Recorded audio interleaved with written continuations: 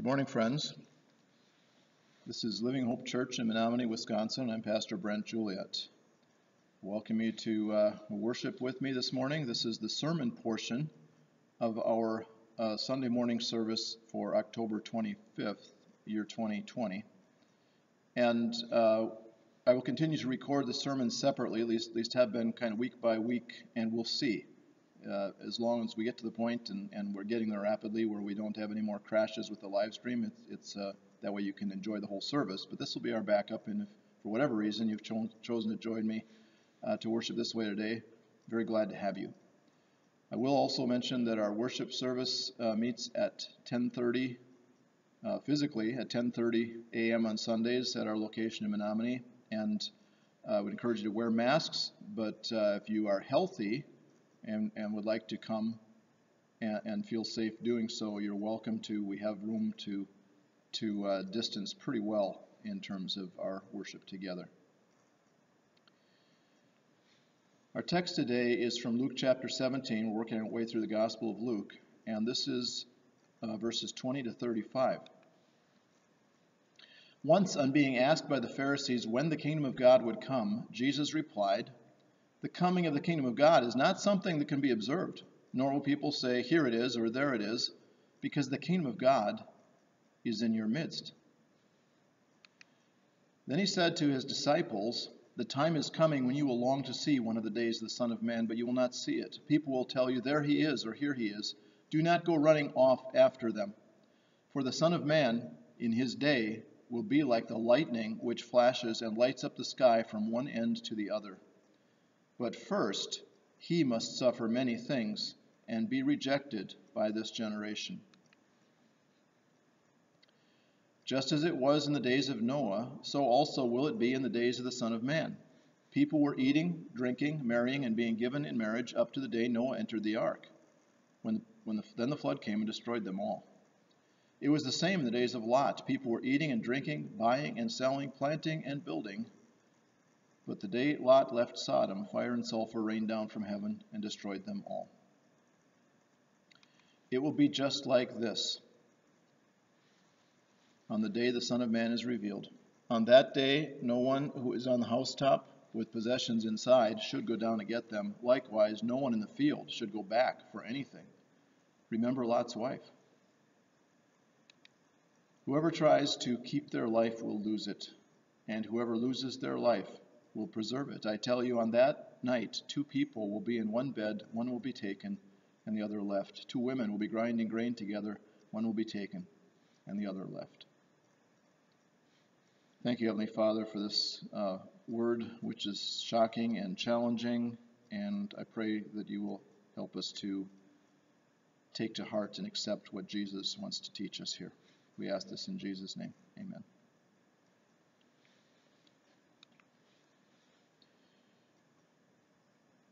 We never saw it coming. It was a beautiful summer day near Chetek, Wisconsin, so when we entered the restaurant, we asked the server if we could sit out on the deck close to the lake. Miles away, across Lake Chetek and far beyond the town of Chetek, we could see the clouds, but it was such a distance that there should be plenty of time to enjoy our meal. We, and the others on the deck that day, were, I would say, 99.8% confident that we would fully enjoy the occasion, that there was no danger. This is when, without warning, we felt the explosion and the simultaneous flash of brightness. What was that? We were all in shock. The smell of ozone permeated the air. Still clear skies overhead. But lightning had shattered a tree, a large tree, right in front of the restaurant, maybe 100 feet from where we sat. You don't have to know the science to know lightning is dangerous. And you don't have to know the science to grasp the point Jesus is driving home. Based on experience for all of us, lightning is sudden. You don't see it coming, and you do not prepare yourself or protect yourself against the lightning when it flashes. By then it's certainly too late. So once again, we're working our way slowly through the Gospel of Luke, and it requires us to engage in topics of Jesus' teaching that we may not think about every day. I'm sure as I read this, you immediately categorized this text as one being about the end times or the last days. The theological term for this topic is eschatology, meaning literally study of the last things. It's what comes last. And if you have a great interest in the end times, you probably fall into the camp of amillennialism or premillennialism or some variation on that. What happens for many of us, though, if we have such a framework in mind for how the end times will play out, then we immediately, coming across a passage like this, we start trying to identify portions of Jesus' teaching here. Our interest in this passage becomes how it fits the overall plan. We read that one is taken and the other left. And we might think, and perhaps you thought, oh, that ties in with Thessalonians, where the Apostle Paul writes, "For the Lord himself will come down from heaven with a loud command, with the voice of the archangel, with the trumpet call of God, and the dead in Christ will rise first. After that, we who are still alive and are left will be caught up together with them in the clouds to meet the Lord in the air, and so we will be with the Lord forever." And we immediately conclude that Jesus in Luke 17 is talking about the same event. He's describing what we call the rapture. And this is where the left behind concept comes from. One is taken, the other is left. Then we turn back to the lightning concept. For the Son of Man in his day will be like the lightning which flashes and lights up the sky from one end to the other. And we think, well, how does this fit into our scenario? Is this the part where we meet him in the air and it all happens in a flash? Or is this the part where he comes to judge the world after the Great Tribulation? Or what? What is it? Remember that as Jesus is speaking to his disciples here in Luke 17, they are not familiar with Paul's Thessalonian letters or with the book of Revelation. They have not been written yet. So Jesus' disciples are not premillennialists or amillennialists or even postmillennialists. In this context, they are not thinking about eschatology the way we do. What are they thinking? Our text reveals two terms that are important in the minds of both the disciples and the Pharisees, who were commonly opposed to Jesus.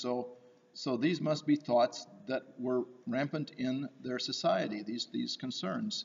And one of the terms is the coming of the kingdom of God, the other, the day of the Lord. Remember the Pharisees' initial question that Jesus is responding to. It's about the timing of the coming of the kingdom of God. And in his lengthy answer, Jesus refers to the day or days of the Son of Man. And certainly that's going to ring in the minds of his listeners similar to the day of the Lord. It's an Old Testament expression with which all of Jesus' listeners are well acquainted. The kingdom of God, or in the Gospel of Matthew, the term kingdom of heaven is used, but it means the same thing. The kingdom of God is exclusively a New Testament term. It is, however, in the common thinking of Jesus' day, it's tied in with the arrival of the Messiah, the coming one, promised throughout the Old Testament. The disciples believe Jesus is the Messiah. The Pharisees are very skeptical, and yet both groups think of the kingdom of God as something that will be established by the Messiah when he comes. They see this kingdom as a physical, earthly government starting in Jerusalem, where God rules in their time through this Messiah, the Prince of Peace. And the question from the Pharisees then as they approach Jesus, it's, when Jesus, we don't know if you're the Messiah or not, but when do you think this will happen? When will we have good government at last, no longer be under the thumb of outside forces, but only responsible and responsive to God? The day of the Lord, on the other hand, that's mentioned 26 times in 7 different Old Testament prophets, almost always in describing extreme destruction or the judgment of God against sin and against nations. In the New Testament, the day of the Lord almost always refers to the second coming of Christ and specifically final judgment of sin. Jesus responds to the question about the kingdom by shedding some light on it that they are not expecting. And then he immediately turns the subject to the day of the Lord, or the day of the coming of the Son of Man, meaning the return of Jesus himself. You see, they have the wrong time frame, and that's what Jesus needs to straighten out. At least in terms of their expectation of the universal rule of God on earth through his Messiah. It's not now, it's in the future. The kingdom of God, in that sense, is way down the road.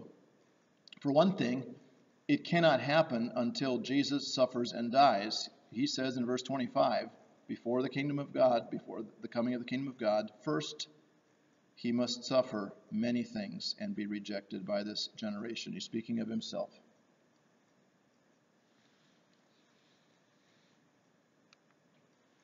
We read at the beginning, as they asked the question, Jesus' initial response is that the coming of the kingdom of God is not something that can be observed, nor will people say, here it is, or there it is, because the kingdom of God is in your midst. That might surprise them. It's in your midst. It's within you. It's among you. So in another sense, in a way that is not physically observable, the kingdom of God is here, within us or among us, simply because Jesus has come the first time and his power is at work in the world, and now the power of the Holy Spirit is at work in the world and among us. Jesus makes that point quite clearly in Luke chapter 11, verse 20, where he says, but if I drive out demons by the finger of God, then the kingdom of God has come upon you. And he's not talking about establishing a political kingdom, a government on this earth. But if I drive out demons by the finger of God, where the power of God is displayed, where God is at work, then the kingdom of God has come upon you. Wherever God is working in this world, there is the kingdom. But the kingdom of God ruling on earth, that kingdom that his audience is wondering about, it's not now. In fact, what he wants them to know is they had better be thinking about the day of the Lord instead. So that's what Jesus expounds on, the last days. He says, it will be just like this on the day the Son of Man is revealed. And in fact, this Greek word Jesus uses here for his being revealed is the word from which we get the term apocalypse. The earth will see very difficult days before the kingdom comes. How many times have you heard people in recent months speculating about the last days and the return of Christ? A lot more than you did a year ago, right? A worldwide pandemic. People becoming more and more violent, fighting each other, deep division between peoples, and the political climate, the political divide becoming more extreme, many of us would say, than we've ever seen it. And we are very apprehensive about what happens on election day with this deep division, what happens after the election. What will happen when a winner is declared? Are we near the end? What will the end be like? Jesus gives two examples for comparison. He speaks about the days of Noah and the days of Lot. What are the points of comparison between those two periods of time and the return of Christ in the future? Well, for one, Noah and Lot had some advanced knowledge through God's revelation. In Noah's case, decades advance warning, enough time to build the ark. In Lot's case, just enough time to escape destruction himself. Both of them must have tried to give warning, but to no avail. Noah is described as a preacher of righteousness, and Scripture says that Lot was tormented in his righteous soul by what was happening in Sodom and Gomorrah, but people did not hear them, just as they did not hear Jesus, but rejected him, crucified him when he came the first time. And in both those cases, the average person in Noah's world, the average person in Lot's city, was not interested in their message because they were totally preoccupied, totally consumed with something else. Now, you would think that something else that consumed them was something very, very evil. And there certainly was evil. But that's not what Jesus describes here. Just as it was in the days of Noah, so also it will be in the days of the Son of Man. What was it like in the days of Noah? People were eating, drinking, marrying, and being given in marriage. Up to the day Noah entered the ark, then the flood came and destroyed them all. It was the same in the days of Lot. What was it like in the days of Lot? People were eating and drinking, buying and selling, planting and building. But the day Lot left Sodom, fire and sulfur rained down from heaven and destroyed them all. Is there anything inherently evil about any of their activity as Jesus describes it here? Isn't it the business of life?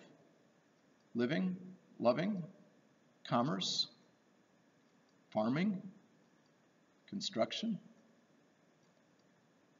Does Jesus suggest that they suffered judgment for these activities? No. Clearly, the judgment that fell on them was because of sin, because they rejected God, rebelled against God. But these activities and the people's prioritizing these things in their lives left them with no ears to hear the warning, no room in their hearts and minds to respond to God's call to salvation.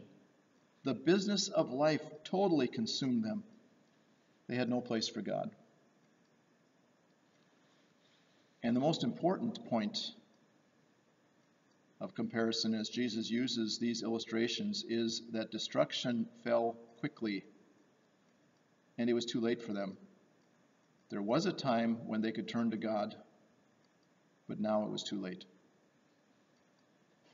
Jesus says, it will be just like this on the day the Son of Man is revealed. On that day, no one who is on the housetop with possessions inside shall go down to get them. Likewise, no one in the field shall go back for anything. Remember Lot's wife. Whoever tries to keep their life will lose it, and whoever loses their life will preserve it. The strong warning here is a warning that we be careful not to forfeit eternity because we have invested too much in this life. When the Son of Man is revealed, it's no time to retreat to get your priceless possessions. We know Lot's wife looked back and lost her life. She longed for what she needed to leave behind. She preferred that life to being with the Lord. She longed for what was of no value in the kingdom of God.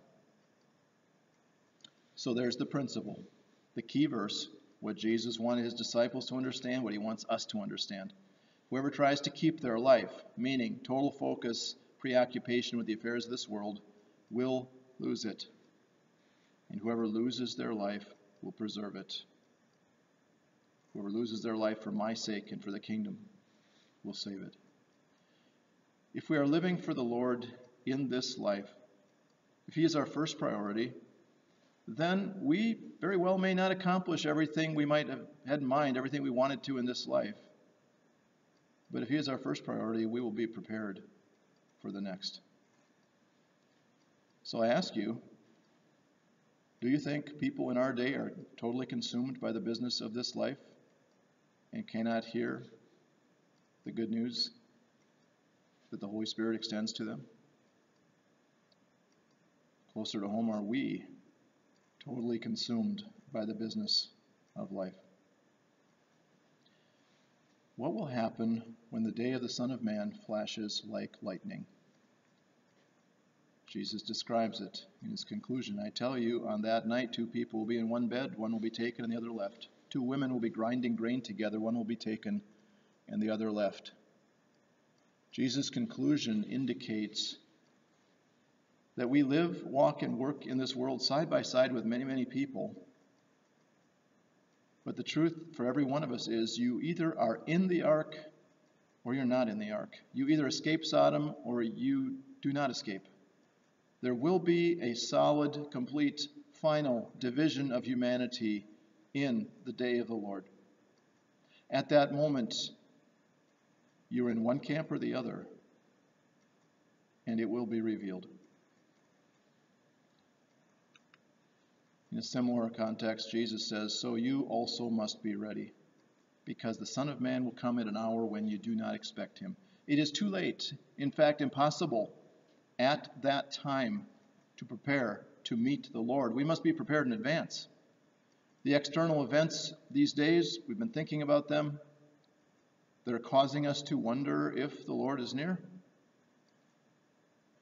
Let us allow these external signs to function as a call for internal preparation, to examine ourselves, mind and heart.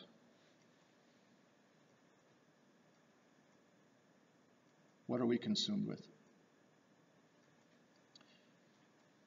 Let us hold this life and all its good things loosely as a gift that is to be appreciated while it lasts, a gift intended to draw us toward the giver of all good things, who is our Lord. But let's also then hold the kingdom tightly, the kingdom among us and the kingdom to come. How do we do that? Be sure you know the King and long for his appearing. Let's pray. Thank you, Lord, for this call to re-examine our own priorities. We're caught up in the things going on in the world, and sometimes we lose our focus on you and what you have in mind for us and in store for us. Let us be prepared by faith in the Lord Jesus Christ. We pray this in his name. Amen. Now receive this blessing. Now may the grace of our Lord Jesus Christ, the love of God the Father, and the fellowship of the Holy Spirit be with you. Amen. Have a great week.